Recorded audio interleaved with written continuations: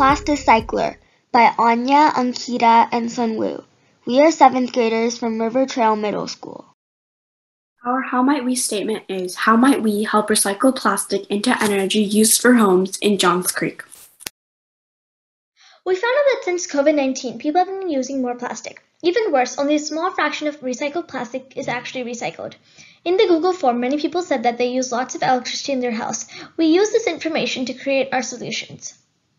Our possible solutions were rechargeable batteries, plastic energy maker, and water recycler. We came to know that there's already a process that turns plastic into fuel. So we decided if we're going to go with the plastic energy solution, we can modify this process and incorporate it into the house design. We also found out that a rechargeable battery could replace any type of gas pollution that was created to power things.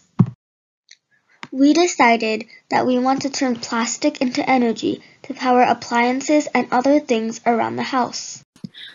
When plastic is put in the Plasticycler, using solar energy, the plastic is melted. The energy created is then used as electricity. Our prototype has 3 compartments: plastic, melting, and energy.